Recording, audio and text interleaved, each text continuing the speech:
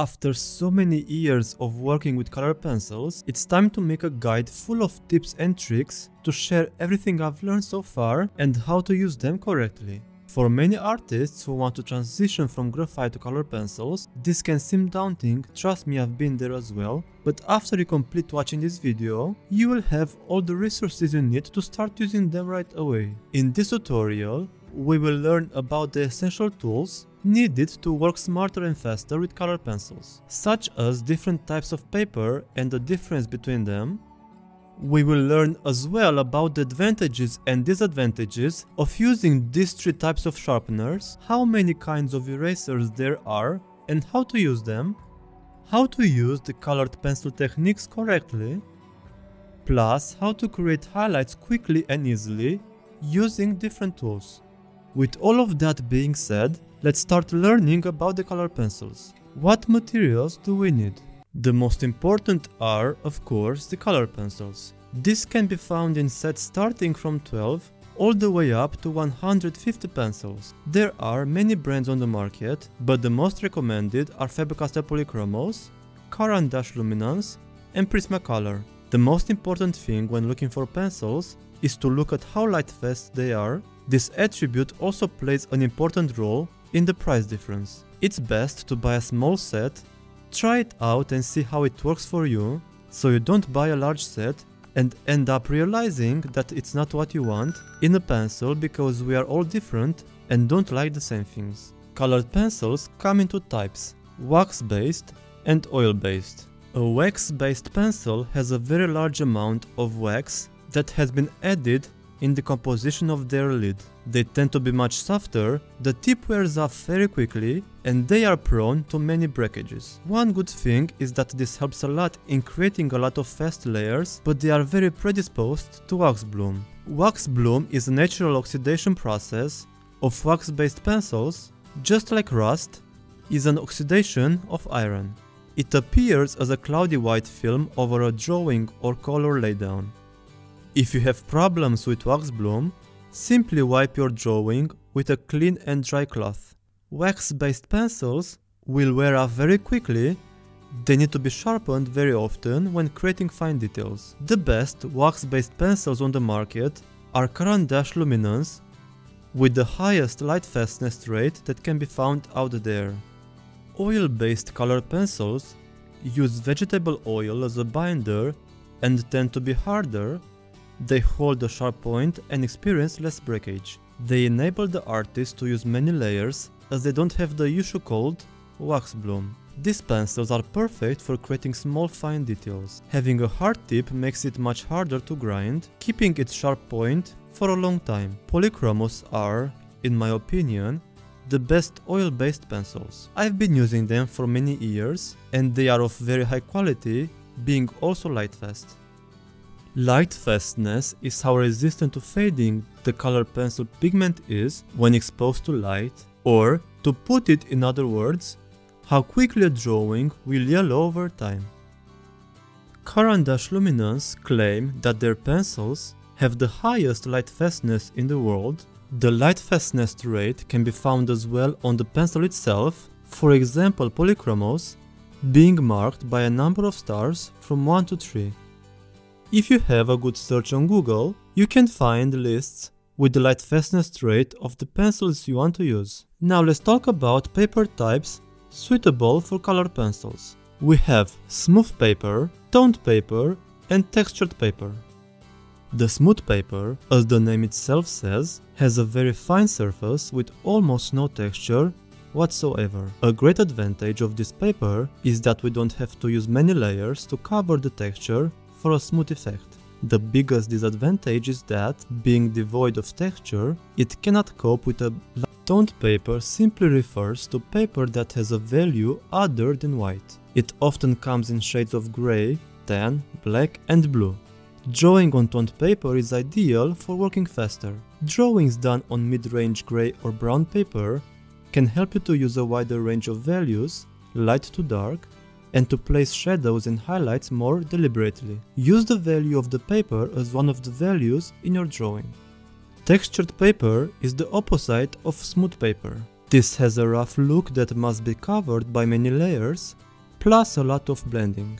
Usually, this type of paper is intended for watercolors, but colored pencil artists prefer it as well for the possibility of adding a large number of layers. With this paper, you can also use the blending method with a solvent. Now that we talked about the pencils and the paper, which are the basis of starting a drawing, we also need essential tools for completing a drawing. The first in line is the solvent. This liquid can be used for a much faster blending of the colored pencils. The X-Acto knife, also known as a precision knife. This very affordable tool must necessarily have a place in the case of the beginner artists, being ideal for creating highlights. Isn't it so annoying when the paper keeps moving while drawing? I totally agree, so that's why masking tape is essential to keep it in place. Avoid using duct tape as this can cause some damage to the paper. Instead, use masking tape.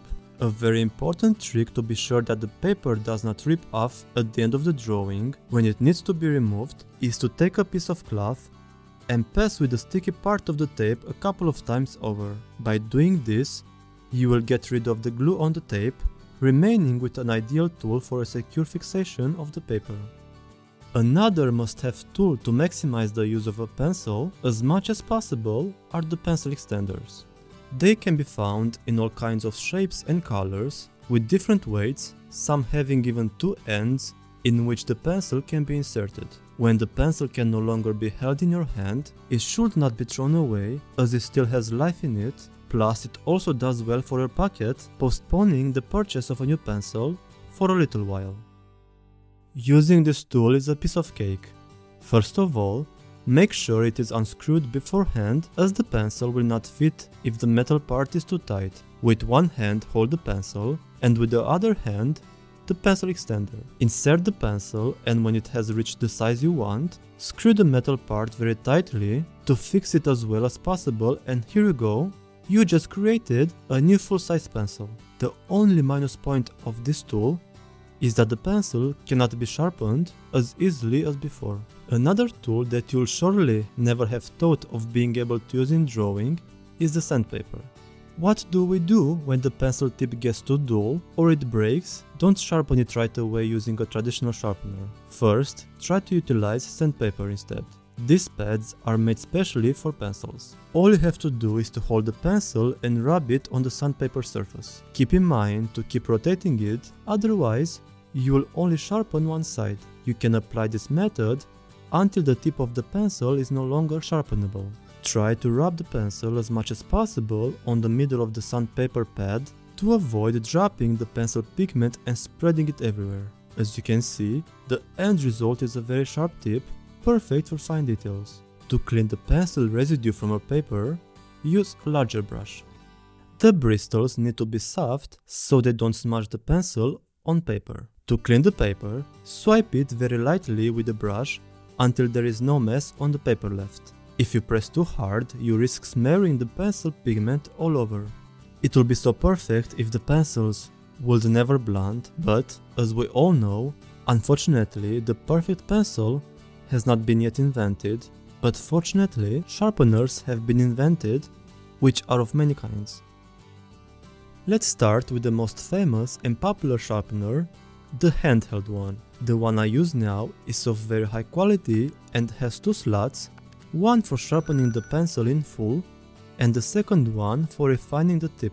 This type is the most common, but it has a very big disadvantage. Because it requires the use of both hands, without any support, the risk of breakage is higher because only by a wrong movement everything must be done from the beginning, so it requires a lot of attention.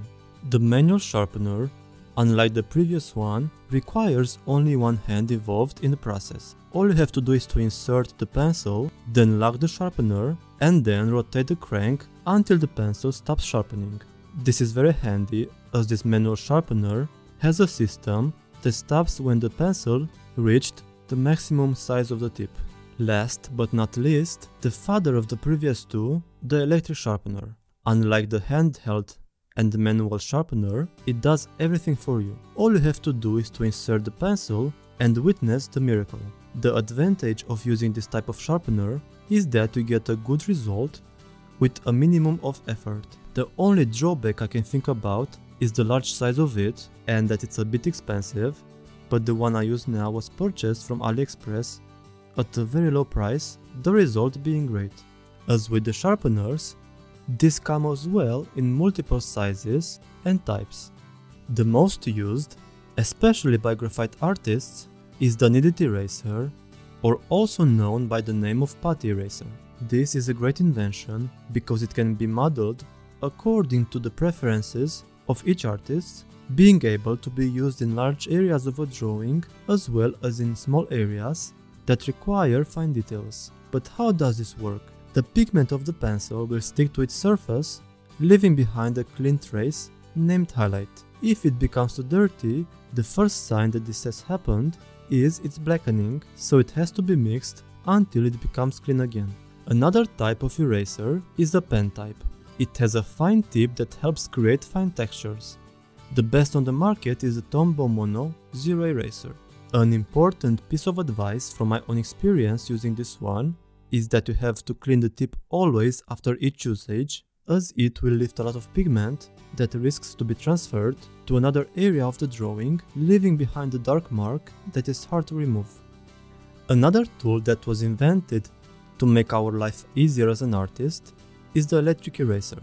It can work on batteries or needs to be charged. One disadvantageous thing about it is that you can't control the speed at which it rotates, and you don't have a lot of precision as it vibrates and reduces the stability of the hand. Another unique essential tool is the indenting tool. This can be used especially for creating highlights before you even start out using the pencil. By applying a hard pressure, you will create some ditches in the texture of the paper that can be covered by pencil, always remaining white. Now let's learn about the color pencil techniques and how to use them correctly. Layering is simply placing one layer of color over another one. The first thing to keep in mind when using this technique is the pressure applied on the pencil, which must be as low as possible. If you press too hard, you will feel the texture of the paper too quickly, leaving no room for more layers. The pencil should be kept as far away as possible from the tip in order to release the weight applied to the pencil. Take your time and use circular motions to spread the pigment evenly on the paper's surface. This will assure you a smooth end result. It's very simple. The closer the hand is to the tip, the harder the tendency to press harder is. Avoid under any circumstances too much pressure on the pencil and to hold it too close to the tip. These two things are the opposite of the layering technique, as you will turn layering into burnishing, which is in the wrong order. Also, do not rush and apply a movement only in one direction, because you'll only create lines that will make the drawing look like it was made by a 5-year-old kid. Burnishing involves layering and blending until no paper tooth shows through the color pencil layers. After all the colors are layered, the artist will burnish them using white or any light color, depending on the desired effect. This process requires a lot of pressure on the pencil that can create wrist pain, so please make sure to take some small breaks between to protect your hand joints. In most cases, a colorless blender it is used that is practically a normal pencil but without any pigment, so transparent. Its purpose is to push all the pigment of the pencil into the paper, leaving behind a smooth surface. This can also be done using a white pencil or a light color. Keep in mind, however, that by using a white pencil, you will also lighten the colors on which you applied the method.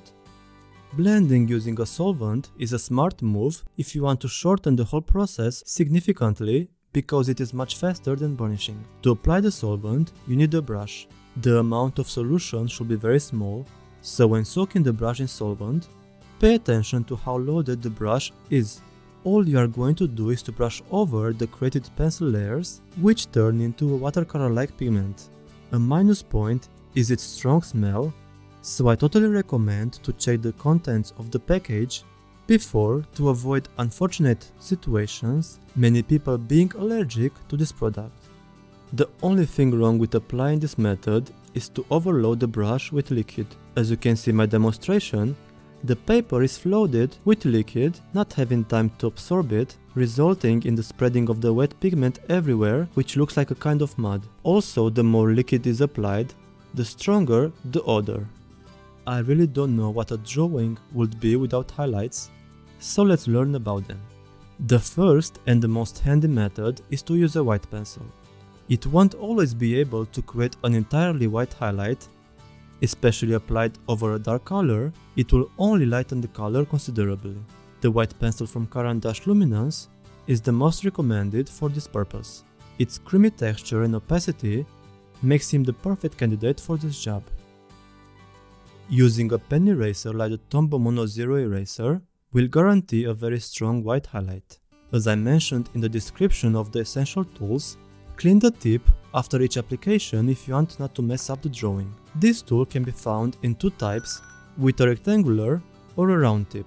If you only have a rectangular one, a tip from my personal experience is to cut its tip into a V shape to create a sharp tip for fine details. It is said that the eyes reflect someone's soul, but I believe that the eyes in a drawing bring it to life. For this, use a white gel pen. It has a very strong white pigment that can't be matched by the other types of erasers. Make sure you use a lightfast one that will remain white for a long time. A white gel pen of poor quality will yellow in 5 of 10 years, taking all the life from the drawing. The indenting tool is the perfect solution if you are an artist who is always stressed when he has to draw animal whiskers. This technique should be used before starting to add the pencil, but be sure that the place chosen for the whiskers is the right one. The trench in the paper, once created, can no longer be removed or covered. All that remains to be done is to draw as usual, without the stress of creating whiskers in the end. Those traces made in the texture of the paper will remain intact even after several colored pencil layers applied. Using an X-Acto knife to create highlights is one of the fastest and cheapest methods. It scrapes off the layers created by the pencils, leaving behind the original color of the paper. In short, it's like putting some earth on a piece of concrete. If you keep digging, you will eventually end up at the concrete, which will remain intact. A vital thing to know for this technique is to be sure that enough layers have been applied before using this knife. It is simple. If on the paper there is not enough pigment, this knife has nothing to dig in. A bonus tip, if the result is not white enough for your preferences, is to use the white pencil over to amplify the highlight. Now we came to an end of the video. I really hope you enjoyed it and you've learned a lot from it. I am posting one time a week and normally graphite, colored pencil or pastel related videos.